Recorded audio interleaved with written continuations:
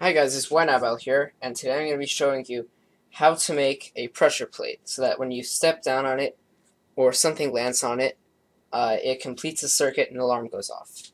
So you'll need a few materials that you should have around your house. You'll need just a small piece of cardboard, like just this big, pretty small. You'll need a wire stripper. If you're good, you can use scissors, but it's harder. You'll need tin foil. You'll need scissors. You'll need a hot glue gun. You'll need some thin foam. This just came from some sort of, I think they were shipping fruit. And this one is, and you also need some wire. So let's show you how to make it. So the first thing you should do is you should cut all your materials to size. So this is pretty much by 2. You need 2 lengths of wire, like at least a foot long, but as long as you want. You're going to take your cardboard and cut 2 squares about 3 by 3. Or maybe a little bigger, but about. Make sure it's a square. So there's 1.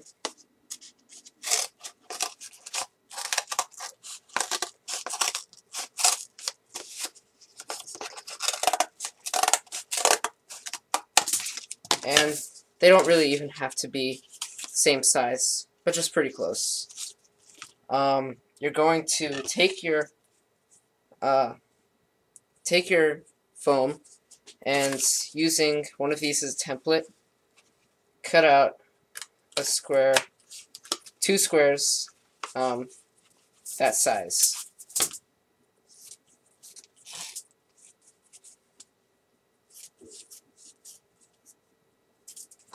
So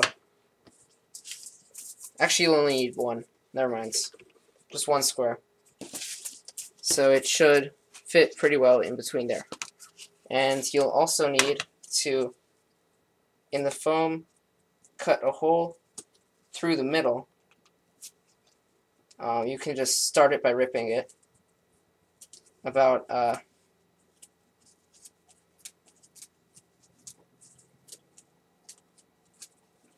need a hole about this size, but just make sure you don't get too close to the edge. It really doesn't have to be exact at all. Just, just like that.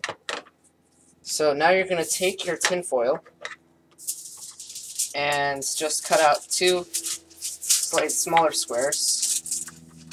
No, 4 squares, I'm sorry.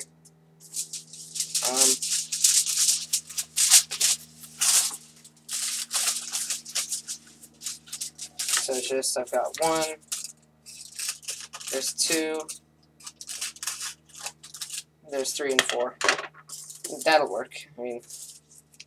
So now what you're going to do, okay, you're done with your tin foil. You're also done with your cardboard and your foam. This is all you need. So at this point, this is all that you'll need. So now I've stripped the ends of both of my wires.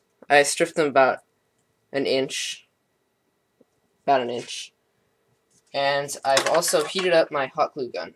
So if you're not comfortable using a hot glue gun, you should get an adult to help you. They're really hot.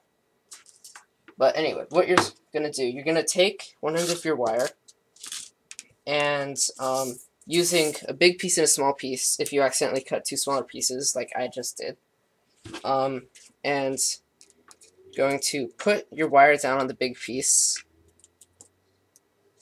and going to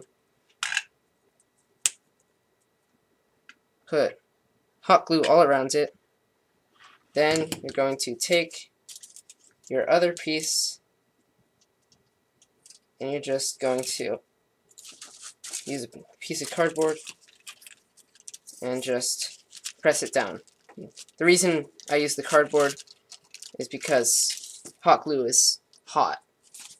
So I just don't want to burn myself on the tin foil because it is heat conductive.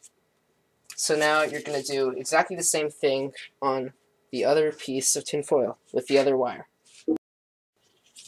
So now that I've got both of my wires done up like this, I'm going to take my piece of foam, and on one side I'm just going to go all around it with hot glue.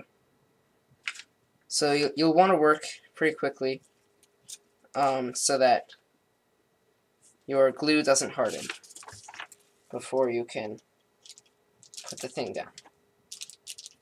Oh. Yeah, so hot glue's hot. That's what we've just learned. And then you're going to want to flip it over and hot glue the other piece. Hot glue the other piece of tin foil onto the other side.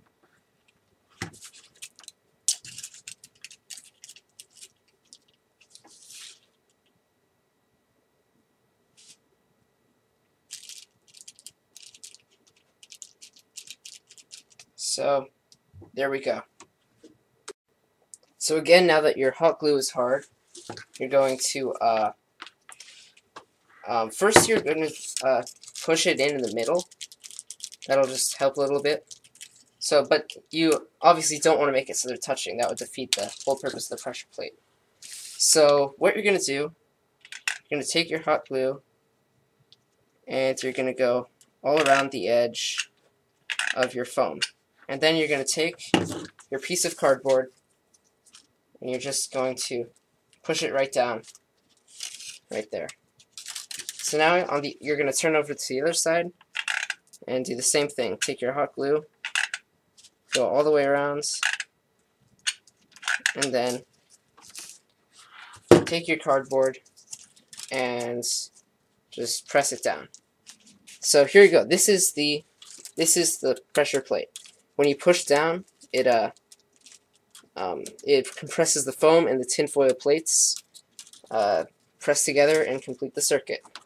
So now you should unplug your hot glue gun, and now I'm going to show you how it all turns out. I'm going to connect it up to a circuit. So I've got it wired up to some batteries and a light bulb, and so this just like, and it lights up just like that. So you can also use this as the type of pressure plate where when you take something off, it goes off. You just I had a alarm once I made. You just put a resistor at to the light bulb, in a circuit to the light bulb, and just a straight circuit to here. So then it's like something's on it, it's pressed down. But then when we take something off, it breaks this circuit, so it goes through the other circuit, and it sets off the alarm. So thanks for watching. Have a nice day, and yeah.